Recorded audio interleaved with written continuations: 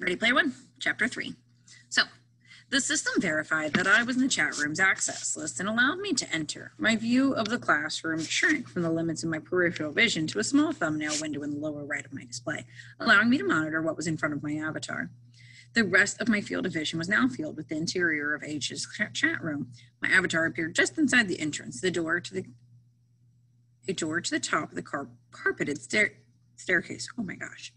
The door didn't lead anywhere. It didn't even open. This was because the basement and its all of its contents didn't exist as part of the Oasis. Chat rooms were standalone simulations, temporary, virtual spaces that avatars could access from anywhere in the Oasis. My avatar wasn't actually in the chat room. He only appeared that way. Wade 3/Parzival was still sitting in my world history classroom with his eyes closed.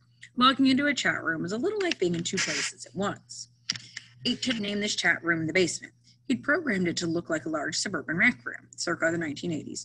Old movie and comic book posters covered the wood-paneled walls. Vintage RCA television stood in the center of the room, hooked up to a Betamax VCR, a Laserdisc player, and several vintage video game consoles.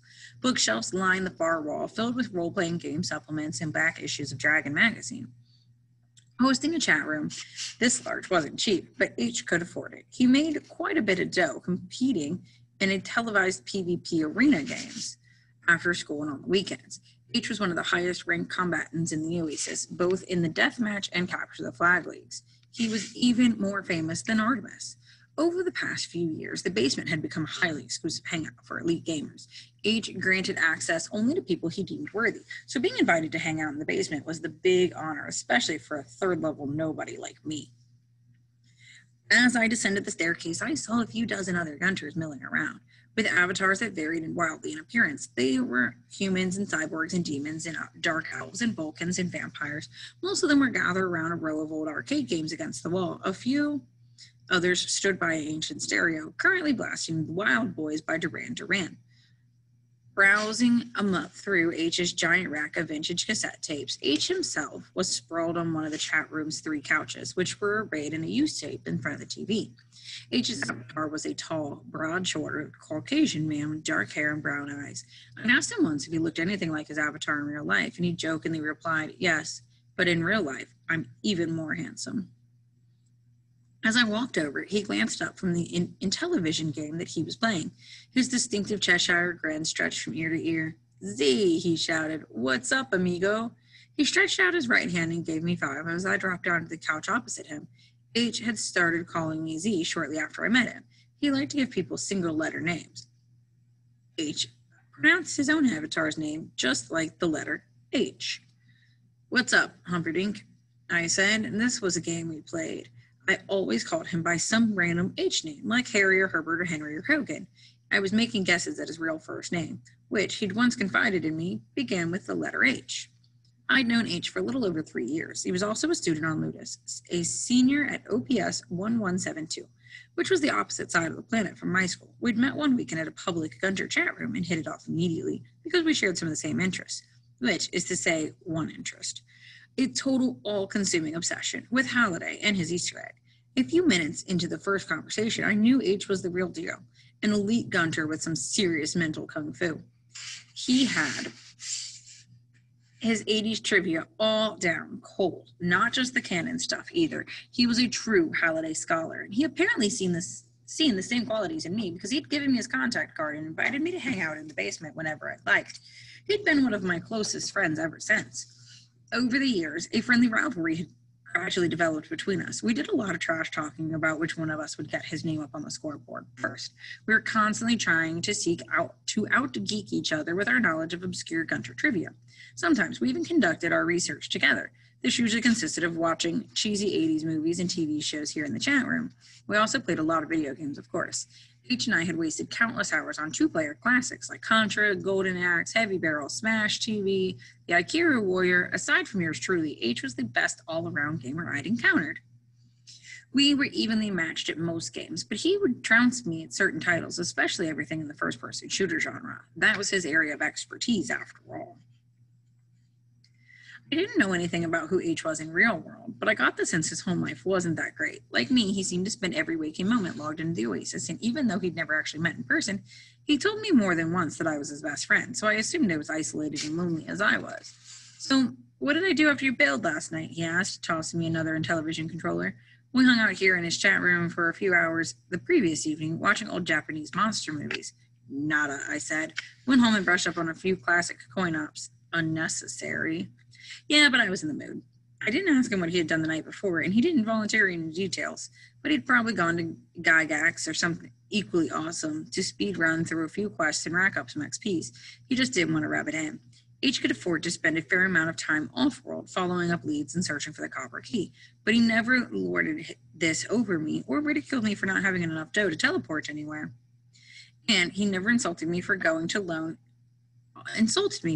to loan me a few credits. It was an unspoken rule among Gunters. If you were a solo, you didn't want or need help from anyone.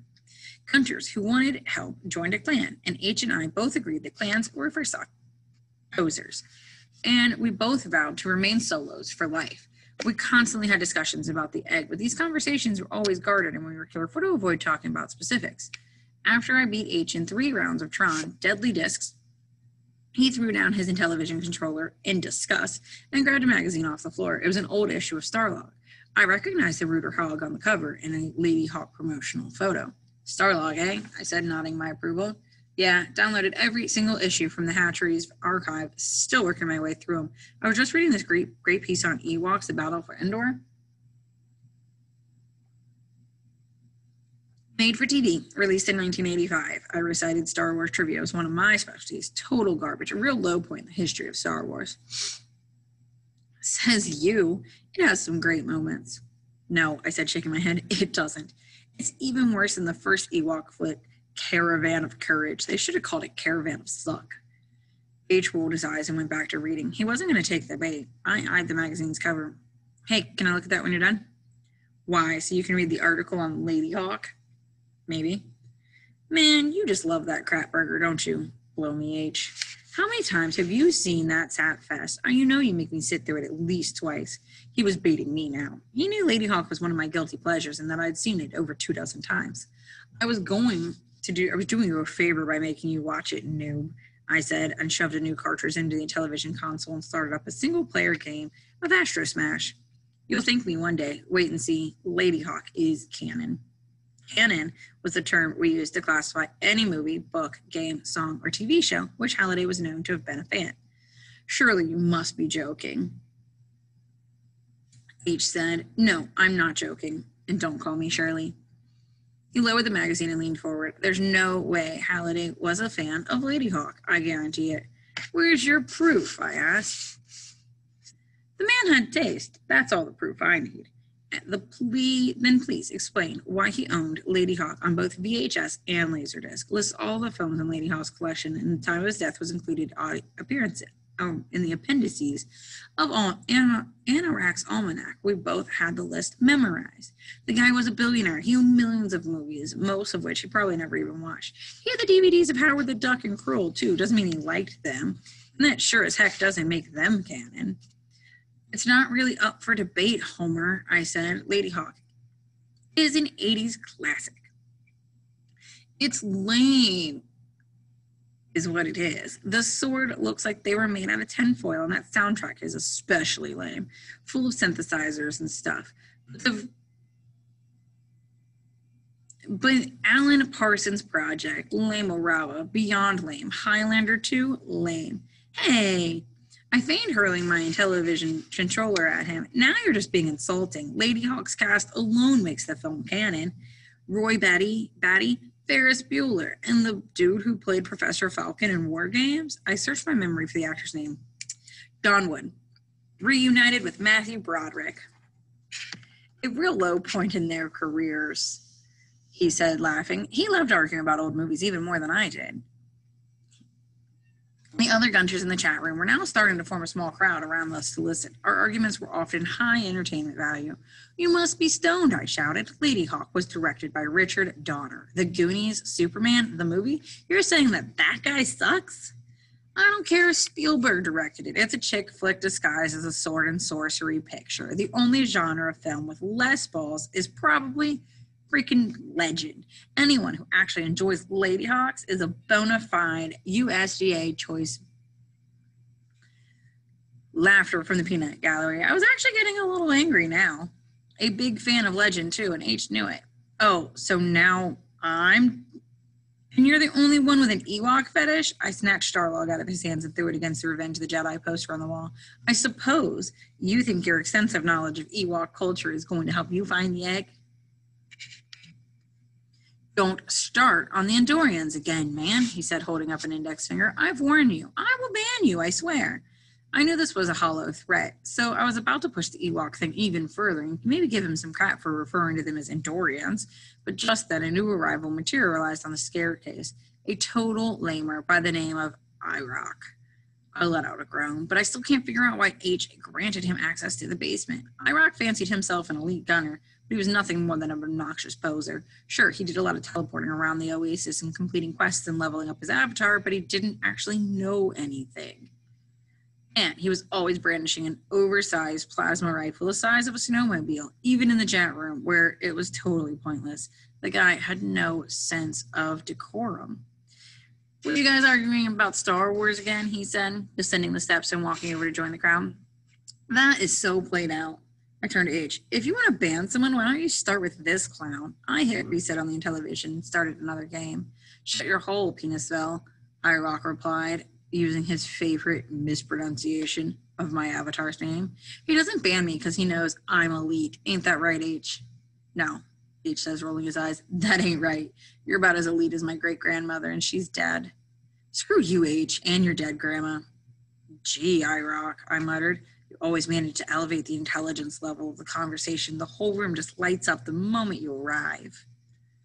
Sorry to upset you, Captain No Credits, Irock says. You shouldn't have been on Inceptio panhandling for change right now. He reached for the second television controller, but I snatched it up and touched to H. He scowled at me. Prick. Poser.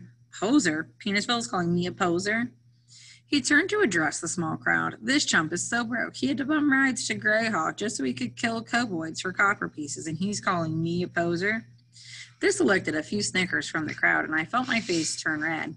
Under my visor. Once, about a year ago, I'd made the mistake of hitching a ride off-world with Irock to try to gain a few experience points. After dropping me in a low-level quest area on Greyhawk, the jerk had followed me. I'd spent the next few hours slaying a small band of kobolds, waiting for them to respawn and then slaying them again over and over. My avatar was still only first level at the time, and it was the only safe way for me to level up. Irock had taken several screenshots of my avatar that night and labeled them Penisville the Mighty Kobold Slayer, and then he got posted them to the hatchery. He brought it up every chance he got. He was never going to let me live it down. That's right. I called you a poser. I stood up and got into his grill. You're an ignorant, know-nothing twink. Just because you're 14th level doesn't mean you're a gunter. You actually have to possess some knowledge. Word, H said, nodding in his agreement. We bumped fists. More snickering from the crowd, now directed at Irock. Irock glared at the moment. Okay, let's see who the real poser is, he said. Check this out, girls. Grinning, he produced an item from his inventory and held it up. It was an old Atari 2600 game, still in the box. He purposely covered the game's title with his hand, but I recognized the cover artwork anyway. It was a painting of a young man and woman in ancient Greek attire, both brandishing swords. Lurking behind them was a minotaur and a bearded guy with an eye patch. Know what this is, hotshot? Irock said, challenging me. I'll even give you a clue. It's an Atari game, released as part of a contest. It contained several puzzles, and if you solved them, you could win a prize. Sound familiar? Irock was always trying to impress us with some clue or piece of Halliday lore that foolishly believed had been first to uncover. Gunters love to play the game of one-upmanship, and were constantly trying to prove that they had acquired more obscure knowledge than anyone else, but Irock totally sucked at it. You're joking, right? You just now discovered the Sword Quest series? Irock deflated.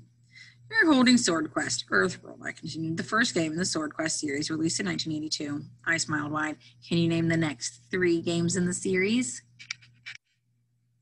His eyes narrowed. He was, of course, stumped. Like I said, he was a total poser. Anyone else? I said, opening the question up to the floor. The Gunters in the crowd eyed each other, but no one spoke up. Fireworld, Waterworld, Airworld, H answered. Bingo, I said, and we bumped fists again. Although Airworld was never actually finished because Atari fell on hard times and canceled the contest before it was completed. Irock quickly put the game back in his inventory. You should join up with the Suxers, Irock, H said, laughingly. They really could use someone with your vast stores of knowledge. I rocked flipping the bird. If you two already knew about the Sword Quest contest, how come I never once heard you mention it? Come on, I rock, H had said, shaking his head. Excuse me. Shaking his head. Sword Quest Earthworld wasn't Atari's unofficial sequence in the adventure. Every gunter worth their salt knows that contest. How much more obvious can you get? IROC tried to save some face. Okay, if you're both such experts, who programmed all of the Sword Quest games? Dan Hitchens and Todd Fry, I recited. Try asking me something difficult. I've got one for you, H interjected. What were the prizes Atari gave out to the winner of each contest? I said, good one, let me see. The prize for Earthworld contest was a talisman of the penultimate truth. It was solid gold and encrusted with diamonds. The kid who won it melted it down to pay for college, as I recall. Yeah, H said, quit stalling. What about the other two? I'm not stalling. Fireworld prize was the Chalice of Light, and the Waterworld prize was supposed to be the Crown of Life, but it was never awarded due to the cancellation of the contest. Same goes for the Airworld prize. It was supposed to be the Philosopher's Stone. H grinned and gave me a double high five and then said, and if the contest hadn't been canceled, the winners of the first 4 rounds were supposed to have competed towards a grand prize, the Sword of Ultimate Sorcery. I nodded. The prizes were all mentioned in the Sword Quest comic books and came with the games. Comic books which happened to be visible treasure in the room of the final scene of Anorak's invitation, by the way. The crowd burst into applause. IROC lowered his head, inching. Since I'd become a gunter, it's been obvious to me that Halliday had drawn inspiration for his contest from the Sword Quest contest. I had no idea if he'd borrowed any of the puzzles from them, too, but I'd studied the game and their solutions thoroughly just to be safe.